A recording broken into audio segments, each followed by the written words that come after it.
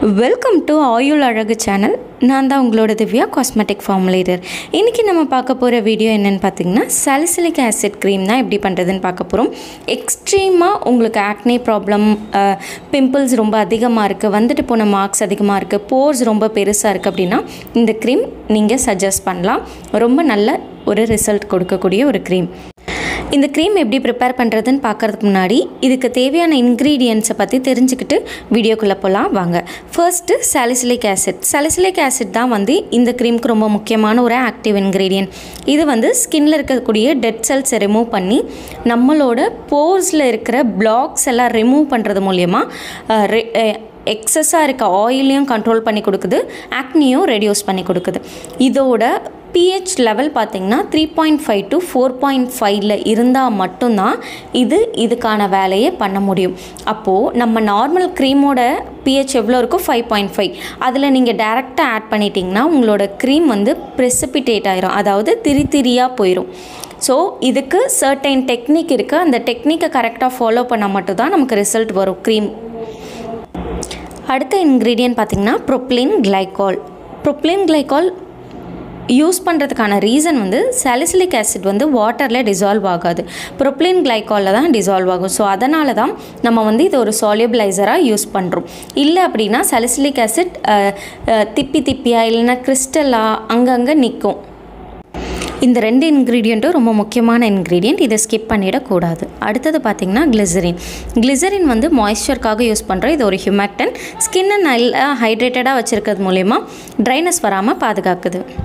அடுத்த இன்க்ரீடியன்ட் பார்த்திங்கன்னா சிட்டைல் ஆல்கஹால். நம்மளோட க்ரீம் திக் கன்சிஸ்டன்சியும் ஈஸியாக ஸ்ப்ரெட் ஆகிறதுக்கும் இது ஹெல்ப்ஃபுல்லாக இருக்குது. அது மட்டும் இல்லாமல் நம்மளோட எமோல்ஷன் ப்ராசஸை ஸ்டேபிள் ஆகுது, அதாவது தண்ணியும் ஆயிலும் பைண்ட் ஆனதுக்கப்புறம் அது திரும்பி தனித்தனியாக பிரிஞ்சு போயிடாமல் இருக்கிறதுக்கு இது ஹெல்ப்ஃபுல்லாக இருக்குது. அடுத்த இன்க்ரீடியன்ட் பார்த்திங்கன்னா ஸ்டெரிக் ஆசிட்மே திக்கனருக்காக தான் நமக்கு யூஸ்ஃபுல்லாக இருக்குது. க்ரீமி டெக்ஸ்சரை நமக்கு என்ஹான்ஸ் பண்ணி கொடுக்கறதுக்கு ஹெல்ப்ஃபுல்லாக இருக்குது. அடுத்தது பார்த்திங்கன்னா எந்த ஒரு ப்ராடக்ட்லேயுமே ஒரு க்ரீமி டெக்ஸ்சர் கொண்டு வரணும்னா அதுக்கு ரொம்ப முக்கியமான ஒரு இன்க்ரீடியன்ட் எமுல்சிஃபையர். ஸோ அந்த எமுல்சிஃபையரில் தான் நம்ம எமுல்சிஃபையிங் வேக்ஸ் யூஸ் பண்ணுறோம். இந்த வேக்ஸ் தான் நம்மளோட சாலிசிலிக் ஆசிட்க்கு வாட்டரையும் ஆயிலையும் பைண்ட் பண்ணி ஒரு க்ரீமி டெக்ஸ்சர் கொண்டு வரதுக்கு ஹெல்ப்ஃபுல்லாக இருக்க போகுது. அடுத்த இன்க்ரீடியன்ட் பார்த்திங்கன்னா கேப்ரிக் ட்ரைக்ளிசரைட்ஸ். இது எதுக்காக யூஸ் பண்ணால் ஈஸியாக ஸ்கின்ல அப்சர்வ் ஆகிக்கும். இது ஒரு நான் க்ரீஸி எமோலியன்ட்ன்றது என்னென்னா, எந்த ஒரு இன்க்ரீடியன்ட் நம்ம அப்ளை பண்ணதுக்கப்புறம் ரொம்ப சாஃப்ட் அண்ட் ஸ்மூத் டெக்ஸ்சர் கொடுக்குதோ அதை தான் எமோலியன்ட்னு சொல்லுவோம். இதன் மூலிமா நமக்கு நல்ல ஒரு மாய்ஸ்சரும் இருக்கும், அதே சமயம் க்ரீஸினஸ் இல்லாமல் ஆயிலியாக ஃபீல் ஆகாமல் இருக்கும். அடுத்த இன்க்ரீடியன்ட் பார்த்திங்கன்னா டைமெத்திகான். இந்த இன்க்ரீடியன்ட் ரொம்ப லைட் வெயிட்டாக, க்ரீஸினஸ் இல்லாமல் அதே சமயம் நம்மளை ஸ்கின்க்கு மாய்ஸ்சர் கொடுக்கறதுக்கு ஹெல்ப்ஃபுல்லாக இருக்குது. இது ஒரு நான் காமிடோஜெனிக், அதாவது இதை அப்ளை பண்ணும்போது உங்களோட போர்ஸை போய் இது பிளாக் பண்ணாது. ஸோ அந்த ஒரு எக்ஸ்ட்ரா பெனிஃபிட்ஸ் இதுக்கிட்ட இருக்குது டைமெத்திகான் கிட்ட.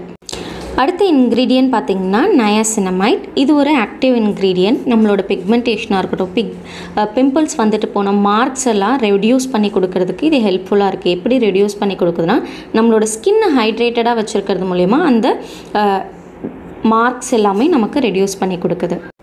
அடுத்த ஃபைனலாக ப்ராடக்ட் பார்த்திங்கன்னா ஃபினாக்சியத்தனால் அண்ட் சோடியம் பென்சோயேட். இது ரெண்டுமே ப்ரிசர்வேட்டிவ் தான். நம்மளோட மைக்ரோபியல் க்ரோத்தை கண்ட்ரோல் பண்ணுறதுக்காகவும் நம்மளோட க்ரீம் ரொம்ப நாளைக்கு கெட்டு போகாமல் ஷெல்ஃப் லைஃப் எக்ஸ்டெண்ட் பண்ணி கொடுக்கறதுக்காகவும் யூஸ் பண்ணுற ஒரு இன்க்ரீடியண்ட். இப்போது இந்த க்ரீம் எப்படி பண்ணணும், இதோட ஃபார்முலேஷன் என்ன அப்படின்றத பார்க்கலாம். ஃபேஸ் ஏல பார்த்திங்கன்னா DM water 66.5 gram, glycerin 3 gram, niacinamide 2 gram. அடுத்தது ஃபேஸ் பியில் பார்த்திங்கன்னா சிட்டைல் alcohol 2 gram, steric acid 3 gram, wax 3 gram, CCTG 5 gram, டைமெத்திகான் 2 gram. இதுக்கு ஆக்டிவ் அண்ட் சால்யூபிளைசர்னு தனியாக ப்ரிப்பேர் பண்ணுவோம். அதில் salicylic acid 2 gram, ப்ரொப்ளின் glycol 10 gram. ஃபைனலாக கூல் டவுன் ஃபேஸில் ப்ரிசர்வேட்டிவ் ஆட் பண்ணுவோம். ஃபினாக்சியத்தனால் 1 கிராம், சோடியம் பென்சோயேட் 0.5 கிராம். இப்போ இந்த க்ரீம் எப்படி பண்ணுறதுன்னு பார்க்கலாம். ஃபர்ஸ்ட்டு ஒரு பீக்கரில் நமக்கு தேவையான அளவுக்கு DM வாட்டரை நம்ம ஆட் பண்ணி வச்சுருக்கோம். அது கூடவே கிளிசரின் 3 கிராம் நான் ஆட் பண்ணிக்க போகிறேன். ஃபேஸ் ஏ, அதாவது வாட்டர் ஃபேஸ்க்கு நமக்கு தேவையான இன்க்ரீடியன்ட்ஸ் எல்லாமே நம்ம மெஷர் பண்ணி எடுத்து வச்சுக்கலாம் ஒரு பீக்கரில். இன்னொரு பீக்கரில் ஆயில் ஃபேஸ்க்கு தேவையானது ஆட் பண்ணிப்போம். இது கூடவே நயசினமைட் ஆட் பண்ணிக்கலாம். ஆட் பண்ணிவிட்டு நல்லா மிக்ஸ் பண்ணிடுங்க. மிக்ஸ் பண்ண உடனேவே அது ஒரு 80% கம்ப்ளீட்டாக டிசால்வ் ஆயிரும். 80% டிசால்வ் ஆனால் போதும். மீதி வந்து நமக்கு ஹீட் பண்ணும்போது எனவே அதுவே டிசால்வ் ஆயிரும். அடுத்தது இன்னொரு பீக்கர் எடுத்துக்கலாம். இந்த பீக்கரில் ஆயில் ஃபேஸ்க்கு தேவையான இன்க்ரீடியன்ட்ஸ் எல்லாம் ஆட் பண்ணிக்கலாம். ஃபர்ஸ்ட்டு நான் அசிட்டைல் ஆல்கஹால் ஆட் பண்ணுறேன். அது கூடவே ஸ்டெரிக் ஆசிட் 3 கிராம் ஆட் பண்ணிக்கலாம்.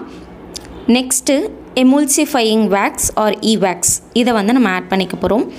அடுத்தது CCTG கேப்ரிக் ட்ரைக்ளிசரைட்ஸ் வந்து ஆட் பண்ணிக்கலாம். ஃபைனலாக ஆயில் ஃபேஸ்க்கு டைமெத்திகான் வந்து ஆட் பண்ணிக்க போகிறோம் மெஷர் பண்ணி.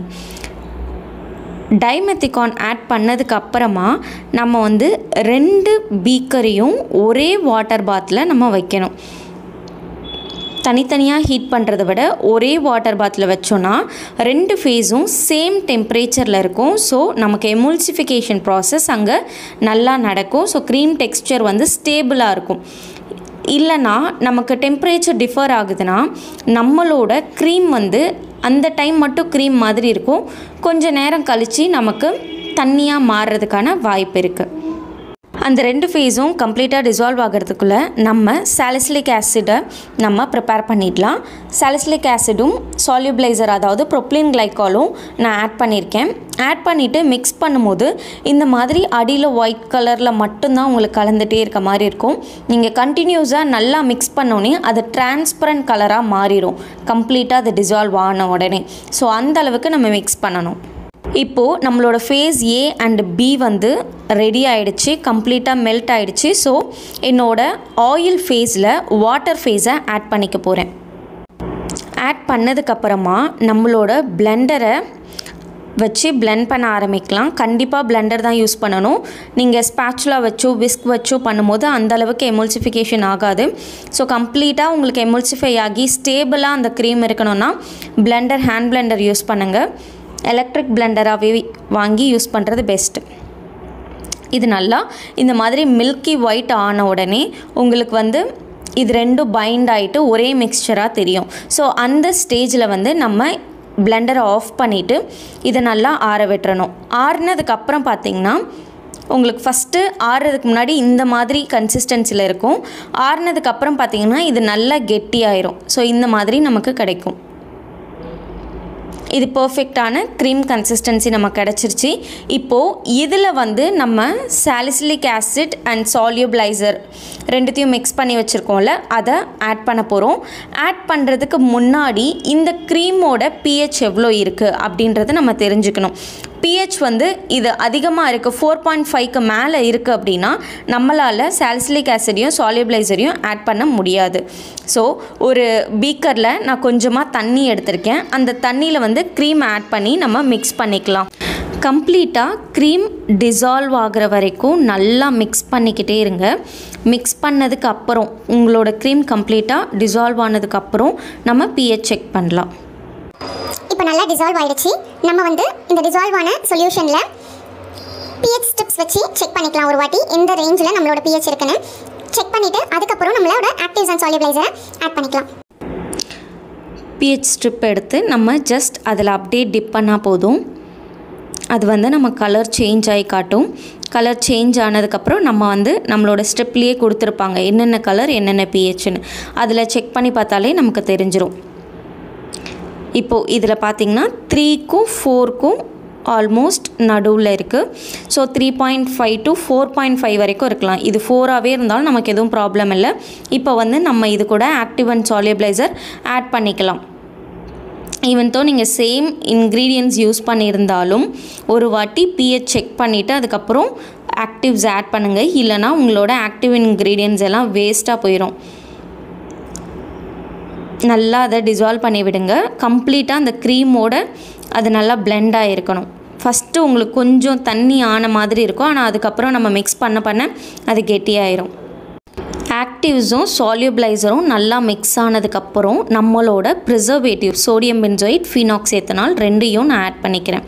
ஆட் பண்ணிவிட்டு இதையுமே நல்லா ஃபுல் அண்ட் ஃபுல் கம்ப்ளீட்டாக நம்மளோட க்ரீமோட பிளெண்ட் ஆகிற மாதிரி மிக்ஸ் பண்ணுங்கள். இஃப் இன்கேஸ் நீங்கள் நிறைய குவான்டிட்டி பண்ணுறீங்கன்னா பிளெண்டர் யூஸ் பண்ணிக்கலாம், தப்பு கிடையாது. நான் வந்து இங்கே கம்மி குவான்டிட்டின்றனால ஸ்பேச்சுலா வச்சே யூஸ் பண்ணிக்கிறேன். அவ்வளோதான். கன்சிஸ்டன்சி நமக்கு இந்த அளவுக்கு இருக்கணும். போரிங் கன்சிஸ்டன்சி மாதிரி இருக்கக்கூடாது. ஸ்பேச்சுலாவில் எடுத்தால் அது நல்லா கெட்டியாக வந்து விழுவுற மாதிரி இருக்கணும். ஸோ அதுதான் கரெக்டான கன்சிஸ்டன்சி. இப்போ வந்து இது ஒரு ஸ்டெரைலான ஒரு கண்டெய்னரில் நம்ம மாற்றிக்கலாம், ட்ரான்ஸ்ஃபர் பண்ணிக்கலாம். ட்ரான்ஸ்ஃபர் பண்ணிவிட்டு 24 hours கழித்து தான் இதை யூஸ் பண்ணணும், அதுக்கு முன்னாடி யூஸ் பண்ண வேண்டாம். இந்த சாலிசிலிக் ஆசிட் க்ரீம் வந்து நீங்கள் ட்ரை பண்ணியிருந்தீங்கன்னா கண்டிப்பாக கமெண்ட் பண்ணுங்கள், எப்படி உங்களுக்கு வந்து டெக்ஸ்சர் வந்திருந்தது, கரெக்டாக பண்ணிட்டீங்களா, பெஸ்ட்டாக இருந்ததா ரிசல்ட்டுன்றதை நீங்கள் வந்து கமெண்ட் பண்ணிங்கன்னா மற்றவங்க செஞ்சு பார்க்குறதுக்கு ஹெல்ப்ஃபுல்லாக இருக்கும். இது வரைக்கும் நீங்கள் நம்ம சேனலை சப்ஸ்கிரைப் பண்ணலைன்னா சப்ஸ்கிரைப் பண்ணிக்கோங்க, மறக்காமல் பெல் ஐக்கான் டேப் பண்ணிக்கோங்க. அப்போ தான் நெக்ஸ்ட் போடுற காஸ்மெட்டிக் மேக்கிங் வீடியோ உங்களுக்கு நோட்டிஃபிகேஷனாக வந்தடையும். தேங்க்யூ.